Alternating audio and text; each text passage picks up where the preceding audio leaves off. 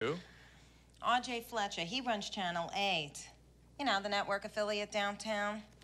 Oh, well, I guess I'll just have to send it back to him tomorrow. No, that's okay. I'll take it over myself.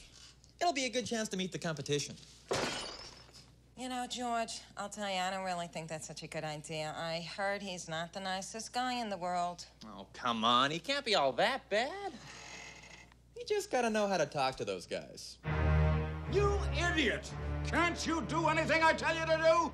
Does this look like a number 2 pencil? No, I just thought that You thought? I don't pay you to think? But, Dad... Shut up! Let's get back to the meeting. All right? Who's got the research report? I left the report on your desk, sir. I don't see it.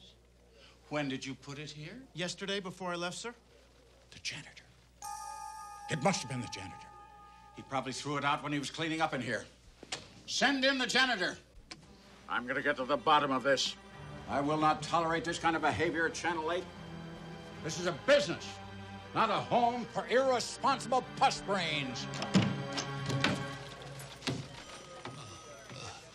You wanted to see me, sir? That's right. I guess you know why I called you in here. Because you're lonely? No, you moron.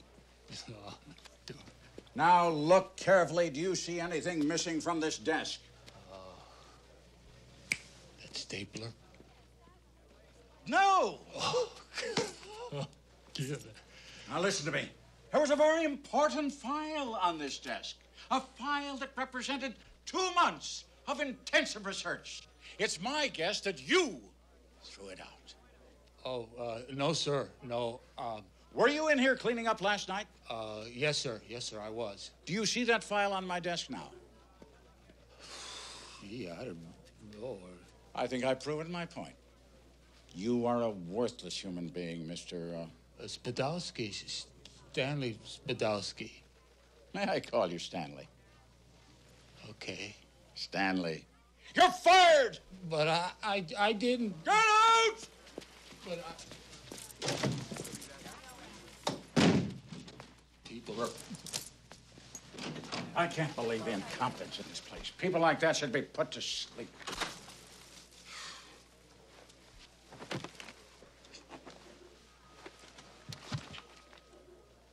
Well, what do you know? The research file. Here it is. Been sitting here all the time.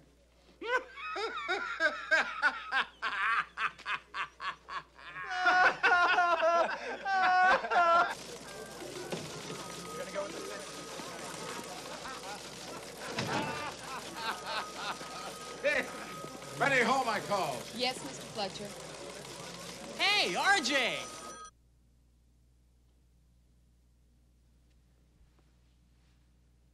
Hi, George Newman, U62. Say, nice place you got here. You know, I was just thinking, since we're both in the business... Where'd you get this? Do you realize that stealing mail is a federal offense? Hold on, you don't understand. No, you don't understand how serious a crime this is. I think you just better clear out your desk and get out. You're through, mister.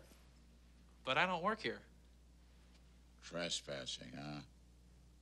Well, you've got 10 seconds to get out before I call the police. Look, I just thought we could maybe... 5, 4, 3... Gee, look at the time. Well, gotta go. Keep in touch.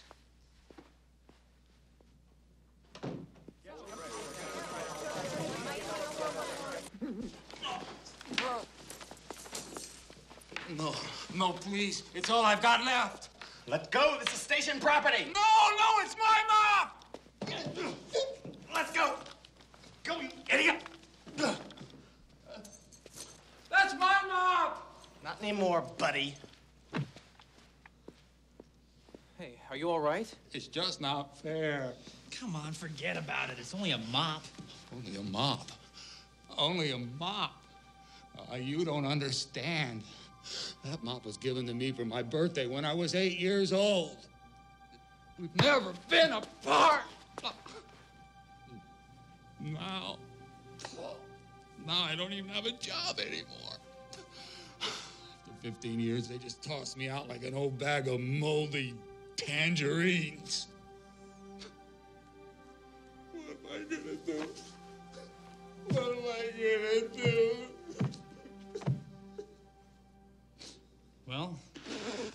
maybe you could come work for me. Really? You mean it? Sure, I guess we could use a janitor.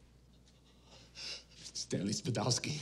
George Newman. Oh, I'm mighty glad to meet you, George. Hey, I'm gonna do a really good job. You won't be sorry. 'Cause I'm really gonna do a good job for you, George. 'Cause I'm a good janitor. I'm a good. Want me to clean your glasses for you? No, that... I'll make them real shiny, real shiny. 'Cause we're friends, huh, George? We're friends. Nope.